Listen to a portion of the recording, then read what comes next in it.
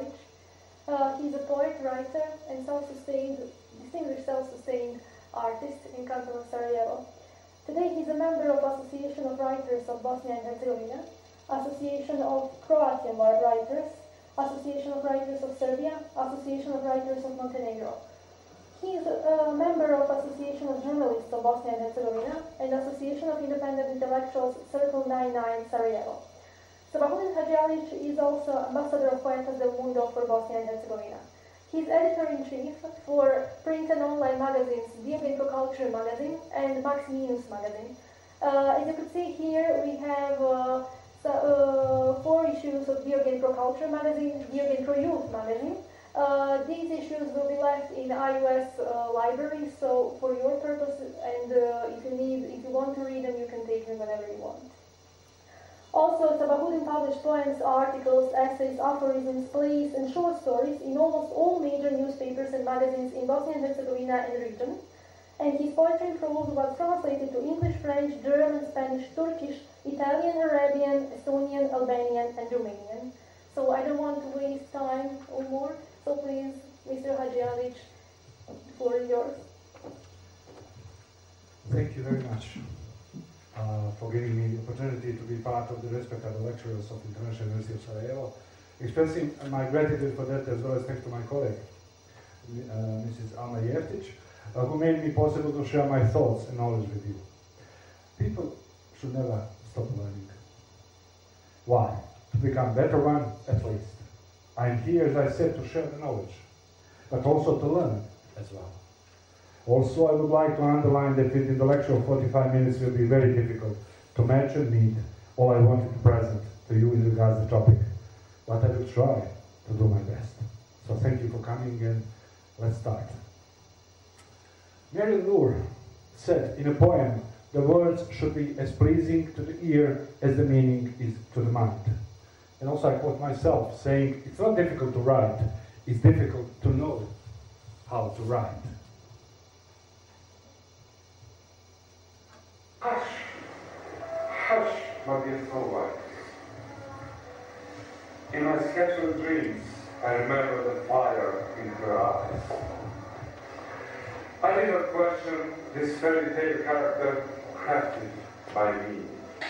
The one thing that hurt me was her image displayed all over, with underground stations and drawn on cable cars.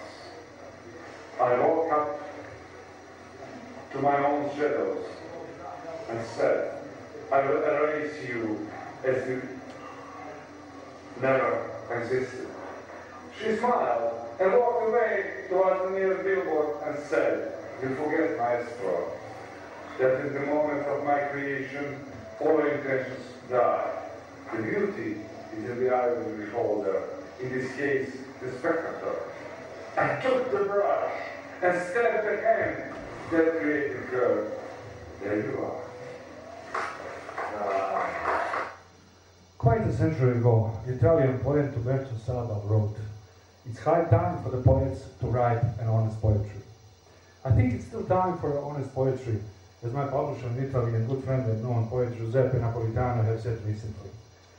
Poetry comes from our brain more than our heart, more than our feelings. You can love, wish someone with all your heart. You can express suffering, but everything must be filtered through your brain so as to establish a connection with another brain, able to revise a code and read the message feeling it as its own. This is poetry, a communication which becomes intensity of feelings. In order to do all this, well, you have to convey a simple and understandable message, but at the same time it must be deeply rich and open-minded. Only in so doing, those who receive it are ready to take it up.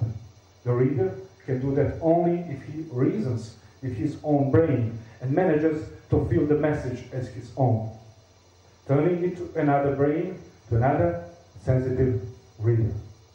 We should, nevertheless, to learn to love and enjoy classical poetry, past great poets' poetry, but above all, we should read with pleasure, to grasp perceptions, sensations, and allusions on which honestly work so they become our own way to understand reality. The poet is not a natural born poet. Being a poet is not enough. We should work out our poetry day by day. And day by day we should build up what is real mission. Only thus we can be entitled to use the name of the poet. The most obvious characteristic of the modern poetry is the desire to discover new feelings, set of thoughts and topics, as well as desire to create a new language of poetry. It is not only a tool to explain, but also an aesthetic material. That is why, with modern poetry, technique and knowledge play an important role aside from feelings and aspiration. As the title of this lecture said, Communicative Discourse of Modern Poetry. With modern poetry, image connotation replaces search for the meaning. This is achieved by playing with the language and words. This change is the result of the rapid change of lifestyles and values, given the rapid change, of course, in technology. This approach reflects the pros and cons of our times.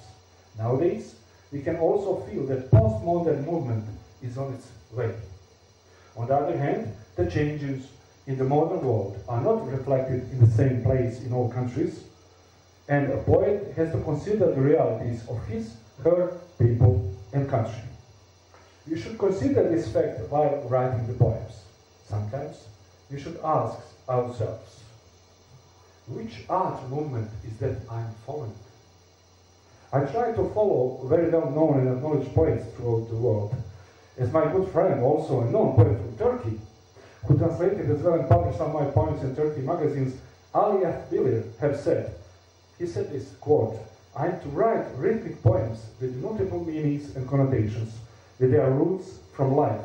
Definitely, I want my poems to put a meaning to life," he said.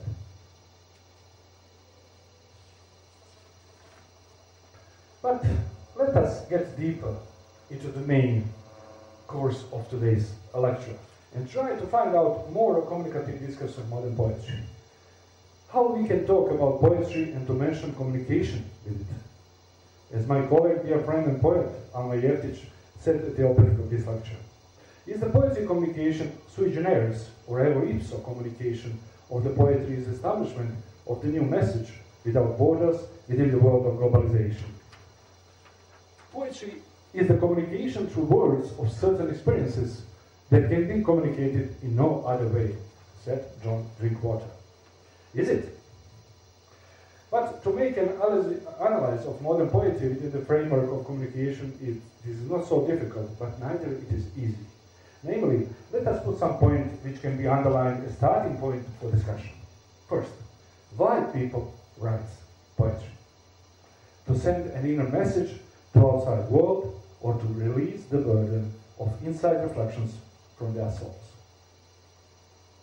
Second, does the communication that comes out from the written or verbal poetry means anything else than just a message of one person to another or many?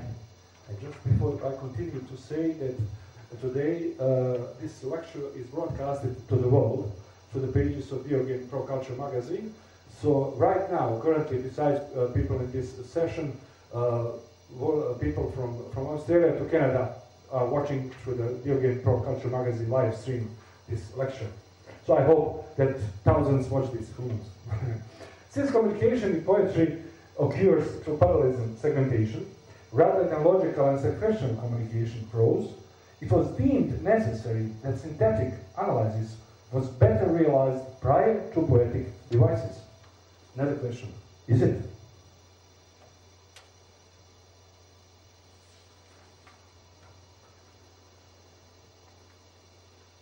Today, we distinguish between poetry and song.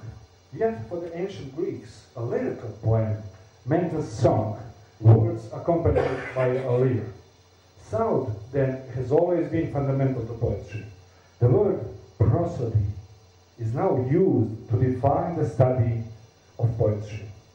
Comes from the Greek prosodia, or a poem sung to music. The first remnant of a written poem dates, can you imagine, 2600 BC, summer.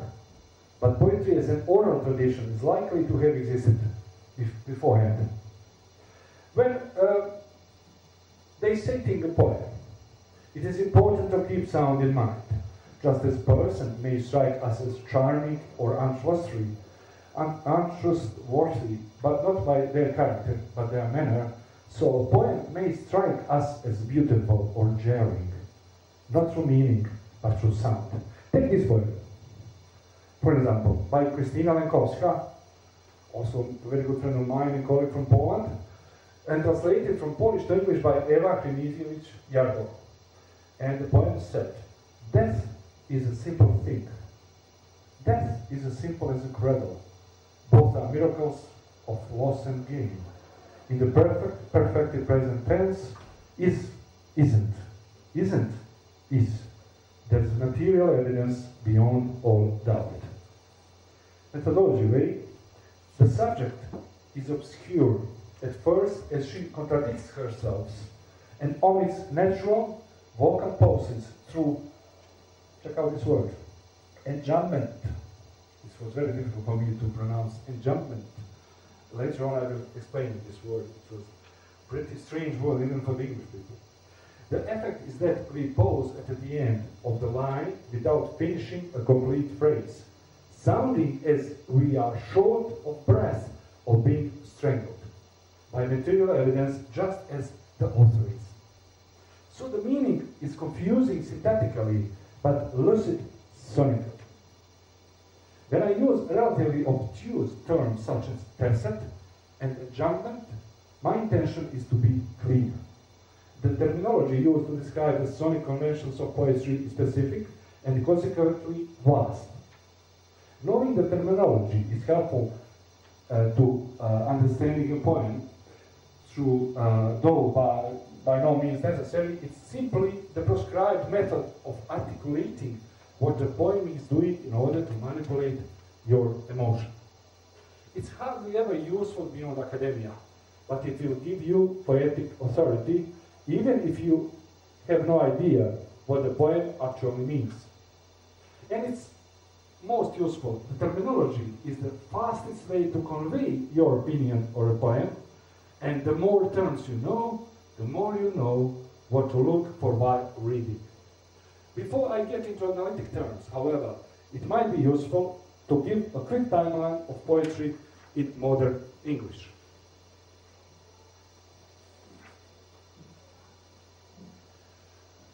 Modern English poetry falls into 7 general historic categories: Renaissance, Augustan, Romantic, Victorian, Modern, Postmodern, and Contemporary. So,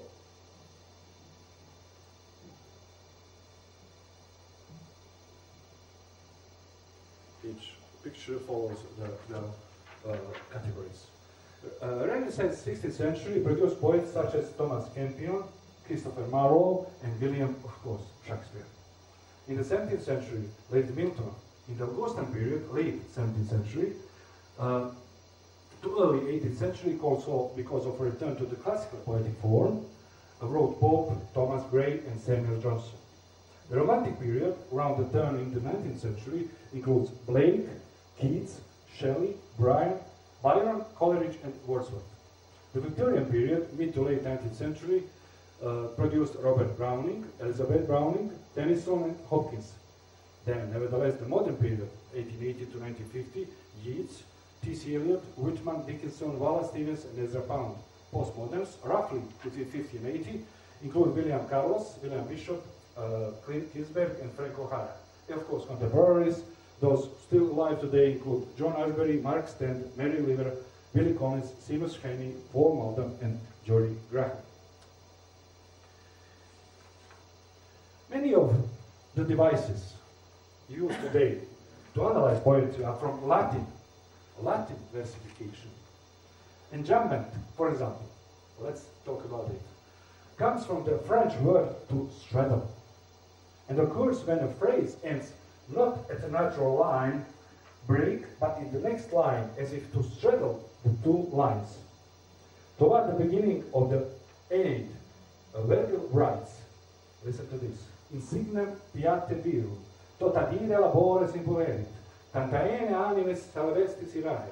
This is obviously Latin, not English. But even without any knowledge of the language, one can see how the phrase does not enter naturally at labores. But in the next line, emphasizing impulerit, which happens to be the main verb. In this same excerpt is an example for the caesura, another important poetic device that derives from Latin verse. A caesura is a vocal pause, often indicated by a comma or a period, that breaks a line into two halves. It is commonly used to contrast ideas. In Latin poetry, caesura may only occur between the first and fourth feet of a poem, a foot consisting of 2 to 3 vowel sounds. Additionally, in Latin, caesura must break up a foot. In the example above, the caesura occurs at the period after impulerit. Welcome. If impule is the first foot, it is dactyl, but that will be explained later. Then it time is the second foot, spondi, with the period standing in the middle, acting as caesura. In modern, of course, English poetry, a caesura is generally used to mean any pause within the line, for matter is not as prospective as it was in Virgil's days. The Aeneid is written in dactylic hexameter, which means that every line has 6 feet, and every 5th foot must be, what? Dactyl. Anaphora is a term used to describe repetition, deriving from the Greek word to bring back. The Latin poet Catullus used it in line 63 play. Listen to this. Ego mulier, ego adolescens, ego ephebus, ego puer. Without knowing Latin, we are struck by the word ego, showing the significance of sound even before comprehension in poetry.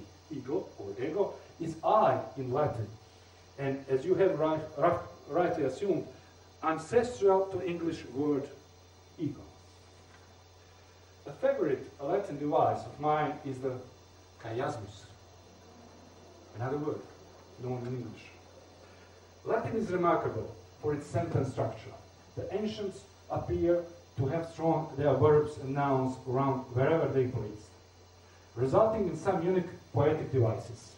The chiasmus, derived from the Greek word for across, occurs when a sentence or phrase follows an ABBA structure, A-B-B-A structure. As it is, listen to this, ask not what your country can do for you, but what you can do for your country. Remember, Kennedy. A stands for your country, and B, A means stands for your country, and B is for you. The most famous example of a chiasmus in antiquity is Catullus' poem 85, a brief 2 lines that read, listen to this, Odiet amo, quare in faciam, podcasse requiris, nescio set fieri sentio et exurior. If you don't know Latin, that sounds like a whole lot of mumbo-jumbo, you know. But one thing might have stood out. The Buchner word pairs, odiet amo, and sentio et excrusior. Without knowing Latin, we hear a repetition that encloses the 2 B's. Translated, these word pairs read, I hate and I love, and I feel and I'm crucified. The negative verbs, the A's, enclose the loving, emotional verbs, the B's. This poem is a double chiasmus, crossing in sound and meaning. In addition, excrusior, which sounds harsh without knowing Latin, means I'm crucified. Contributing even more to the imagery of a cross implied by chiasmus, draw a line between sentio and amo, and another between excrusior and odi. C shows the cross. If these Latin devices interested you, you might want to read further about litotes, metonymy, synecdoche, and elegiac verse. With the exception of elegiac verse, a matter which seldom appears in English poetry, these terms are not sonic devices, but figurative, and so I will not attempt to demonstrate them. They are very fun to pull out in conversation, however, so I suggest just to Google them. I mentioned much about feet while demonstrating the caesura. Feet are fundamental, really. The feet are fundamental to meter in both Latin and English poetry. We use the same categories that the Romans did for scansion, or the method of determining a poem's meter. There are three main types of a feat: a iamb, a trochee, and a spondee. A iamb is an unstressed vowel sound followed by a stressed. A trochee is the inverse, a stressed vowel sound followed by an unstressed. And a spondee is two stressed vowel sounds. What is two unstressed vowel sounds called, you may ask? This is less common and called a pyrrhic foot. Remember, the word pyrrhic comes from the Greek leader Pyrrhicus, who invented the dance, or Pyrrhicus victory, if you all remember the famous Pyrrhicus victory, when somebody won the game, but a lot of losses he had before he won the game. What went to the sessions of sweet silent thought? Shakespeare said this. Went to the sessions of sweet silent thought. The first foot, went to, is a stressed vowel and unstressed. A trochee, the second. The ses is an unstressed, then a stressed. A iamb, the third, the ions of, is two unstressed. A pyrrhic foot, and the last two feet, sweet C and length thought, are both two stressed vowels, or spondees. The meter of the line feels fast in the beginning, but once it hits the stressed spondees, vocally we must slow down the words in order to hit the stress, giving way to sweet, silent thought. Even if Shakespeare is somewhat complicated in his diction, his meter will often direct his point. Also used in English is dactyl, or one stressed vowel followed by two unstressed, and the less common anapest than verse, who unstressed vowels followed by one stressed. The first line, listen to this, of Tennyson's The Charge of the Light Brigade contains two dactyls. Half a league, half a league. While William Cowper's verse is supposed to be written by Alexander Selkirk contains three anapests in the line, I'm out of humanity's reach. Compare the dactyl stressed, unstressed, unstressed in half a league, with the anapest unstressed, unstressed, and stressed in I'm out. The first is forceful, the second sounds near impotent, out of control. The meter directly correlates with the meaning of the poems. Tennyson's describes charge, Cowper's, and strangling. When people comment that Shakespeare writes in iambic pentameter, they mean that his lines favor iambic cadence, using other feet only to shift the motion, and are 5 feet to a line. Writing in iambic diameter will be 2 feet to a line. 3 feet is trimeter, 4 is tetrameter, 5 is pentameter, and 6 is hexameter. The charge of the light brigade, 2 feet per line and favoring dactyls, is an example of dactylic diameter. So, at the end of the day, what poetry requires if we are heading for the conclusion of the communicative discourse of modern poetry? So, first, poetry requires creativity. Poetry requires emotion. Poetry requires an artistic quality, and of course, poetry requires logic. Also, communication is within sound devices, having in mind that poetry, believe it or not, use both sides of your brain. You know that one side of the brain are for the logic, another side of the brain are for something else, creativity, for example. Left, that covers logic and reality, and right, that covers creativity and emotions. If we go through those examples, rhymes, example, head, cat, brat, fat, met, set, or rhythm, the beat. When reading a poem out loud, you may notice a sort of sing-song quality to it, just like in nursery rhymes. This is accomplished by the use of rhythm. Rhythm is broken into 7 types: lembic, anapestic, trochaic, dactylic, monosyllabic, spondaic, and accentual. So we go further on to meter, the length of a line of poetry, based on what type of rhythm is used. The length of a line of poetry is measured in metrical units called feet. Each foot consists of 1 unit of rhythm. So if the line of iambic is trochaic, a foot of poetry has 2 syllables. If the line is anapestic or dactylic, a foot of poetry has 3 syllables. When you later on go to your university library and be able to go through the magazine, Video Game Pro Culture and Video Game Pro Art and Video Game Pro Youth, you'll be able to see, besides be astonished, I hope so, with so many poets from, for example, 272 poets from 60 countries of the world in their own language. So you will be able to read and to compare what I just said about the different kind of using of the verbs and presentation categories of the poetry. So I wish you all the best trying to find out everything what I've said, meanings of within those poems. That's why the slogan of the magazine, which I'm editing, is "We are unifying diversities." And it's not only diversities about the people, also diversities within the poetry. That's why I'm talking about a different kind of poetry within the poetry. This is where it's going to start sounding like a geometry class, of course. So you left-brainers are going to love this. I hope that you're going to use both sides. Each set of syllables is 1 foot, and each line is measured by how many feet are in it. The length of the line of poetry is then labeled according to how many feet are in it. For example, monometer, diameter, trimeter, tetrameter, pentameter, hexameter, heptameter, and octameter. Then it comes to the alliteration. That means the repetition of the initial letter or sound in 2 or more words of a line. To the lay person, these are called tongue twisters. Example, how much dew would a dewdrop drop in a dewdrop did drop dew? This is alliteration. Onomatopoeia. Words that spell out sounds, words that sound like what they mean. Examples, grow, hiss, pop, boom, crack, psh. Repetition, using the same keyword or phrase throughout the poem. Refrain, the repetition of one or more phrases or lines at the end of stanza. It can also be an entire stanza that is repeated periodically throughout the poem, kind of like a chorus of a song. And when it comes to simile, that's a comparison between 2 usually unrelated things using the word like or as. For example, I usually always use examples. Joe is hungry as a bear.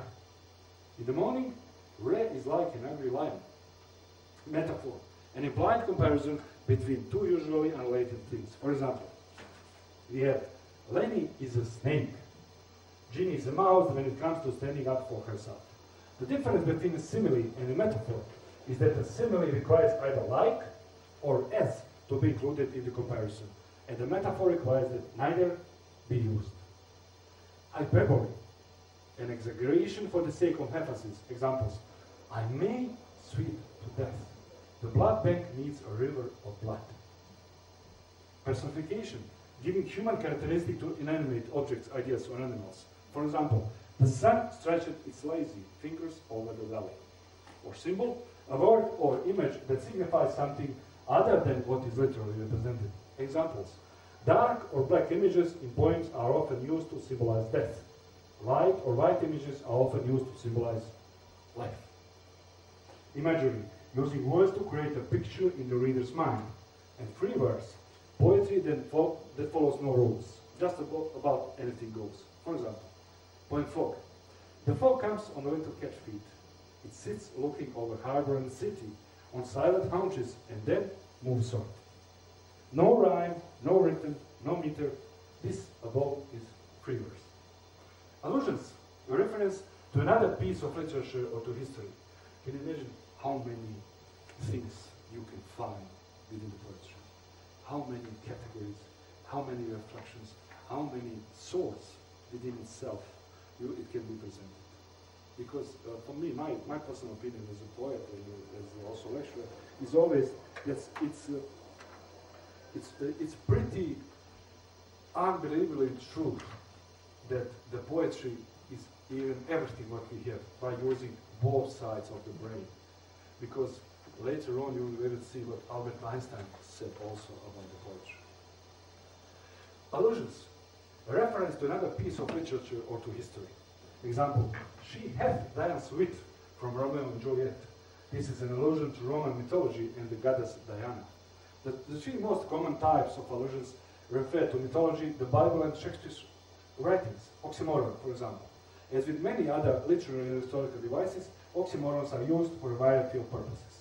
Sometimes they are used to create some sort of drama for the reader or listener. And sometimes they are used to make the person stop and think, whether it's to laugh or to ponder.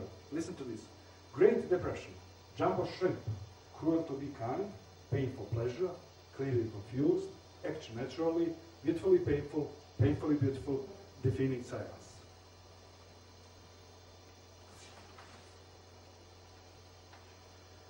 Types of poetry are dramatic poetry, dramatized action through dialogue or monologue, narrative poetry, poetry tells a story, and lyrical poetry expresses personal thoughts and emotions. Communicative discourse of modern poetry is then to conclude, it's my opinion, writing that uses heightened, compressed language dependent on metaphor to communicate ideas and emotions. Poetic discourse is most noteworthy for its use of language that pushes the envelope or goes beyond everyday usage. As Albert Einstein said, pure mathematics is, in its way, the poetry of logical ideas. Can you imagine more clear explanation that comes to the both sides of our brain, that covers the logic and creativity and was defined by Albert Einstein? Poetry is, of course, again, my opinion, somebody will probably disagree with me, is the most misunderstood form of writing. It's also arguably the poorest form of writing. Poetry is a sense of the beautiful, characterized by love of beauty and expressing this through words. It is art. Like art, it's very difficult to define because it's an expression of what the poet thinks and feels and may take any form the poet chooses for this expression. Poetry is not easily defined. Often it takes the form of verse, but not all poetry has this structure. Poetry is a creative use of words which, like all art, is intended to stir an emotion in the audience. Poetry generally has some structure that separates it from prose. Some might consider the study of poetry old-fashioned, yet even in our hurried lives we are surrounded by it. Children's rhymes, verses from songs, tried commercial jingles, well-written texts. Any time we recognize words as interesting for sound, meaning or success, we note poetry. This is communicative discourse of modern poetry. Also, to make long story short, poetry, communication is the art of saying the unsaid. Just to say it again. Poetry communication is the art of saying of the unsaid. So, thank you for your attention. So was this communication discourse of modern poetry or something else? So was this a lesson or just a hint of communication within the poetry? So was this a poetry communication agenda or just a short fiction? And I would like to quote Yunus Emre, the famous Turkish poet from the 13th century. If I told you about a land of love, friend, would you follow me and come? So if there is just a hint from my side to you today to be able to go deeper into the poetry, I think we can quote the line of famous Yunus Emre. Thank you very much.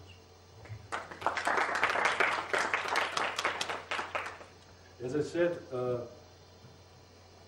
this annual edition of Video Game Pro Culture magazine, which has 300 pages, will be given to colleague Alma, to be given to the, and you will be able to see 80 poets are here. You have essays, you have reviews of the books from around the world. Almost for 40 countries from the world are here. Video Game Pro Culture magazine is a worldwide magazine, and also you will find also some Turkish poets as well here.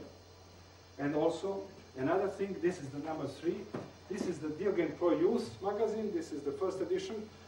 My deputy editor, also I would like to say that Alma Jeftić is deputy editor for the culture of remembers. The deputy editor for the youth, Goran Vrhunc, edited this issue of, that means the young poets are presented here.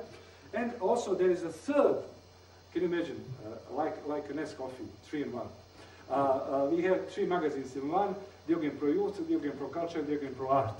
Video Game Pro Art, for almost 40 issues, presents the artist. For example, if I tell you that we presented Pablo Picasso with a brawl from the Zurich Museum last year, presented the selected artists from around the world. You have all magazines online, of course, on the site of Video Game, but for example, this copy is from Gustavo Vega from Spain.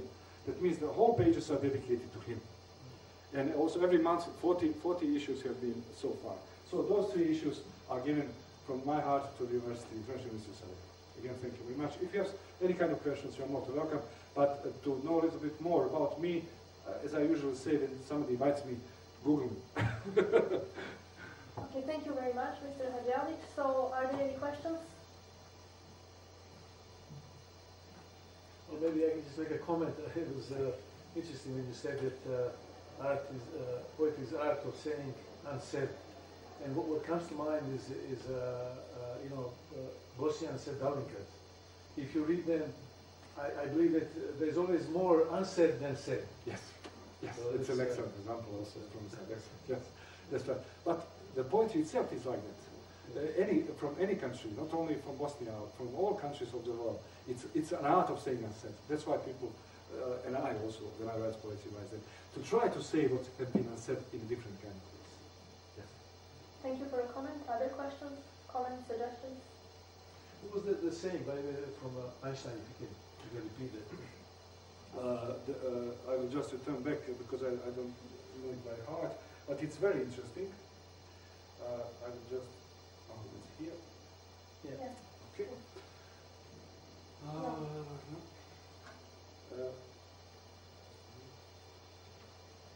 Okay. It says, pure mathematics is, in its way, the poetry of logical ideas. It's amazing. If we're going to define this, that means the mathematics, the people who use the left side of the brain, they use the ideas, the logical ideas to define some formulas and everything. And that's the poetry. Whatever you do, you can find this pure mathematics and use it to the poetry. More questions? Okay, if there are no more questions, I would like to thank you for your attendance, and also I would like to invite you to the first International Symposium on Culture of Remembrance that will be organized in April 2014 here at the IUS in cooperation with the Oriental Culture Magazine. Yes, that's an excellent introductory word from, I will just abuse again position being a speaker here, to say that's an excellent cooperation between my colleague Jeftic and myself, and also of course with the International University of Sarajevo. It's on the site of diogenpro.com. You'll be able to find out from the 24th of November the invitation, open invitation for sending the call for papers. So you'll be able to see the symposium is the culture of remembrance, and Bosnia and Herzegovina, the new awakening or twilight. That we're going to discuss a lot of different things related to the art, philosophy, poetry, sociology, politics, and everything. And we are expecting a very good keynote speakers. It's some still hidden by our side, but we are expecting famous people from abroad to come. But we'll see. Thank you very much.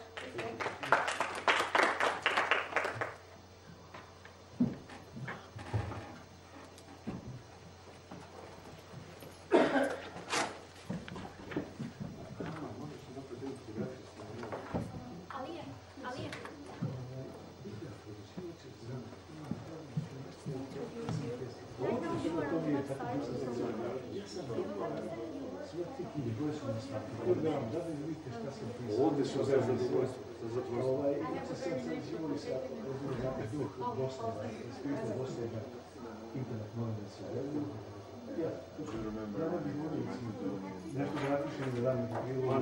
Tu imate moje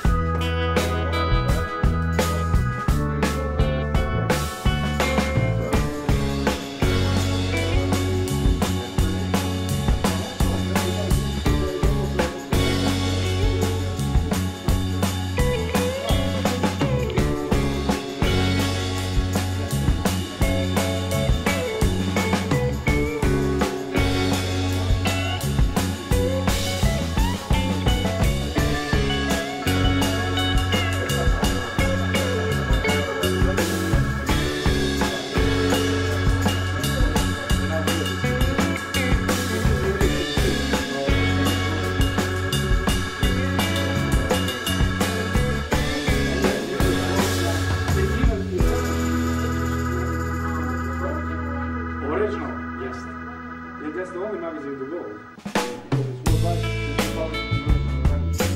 If there is an English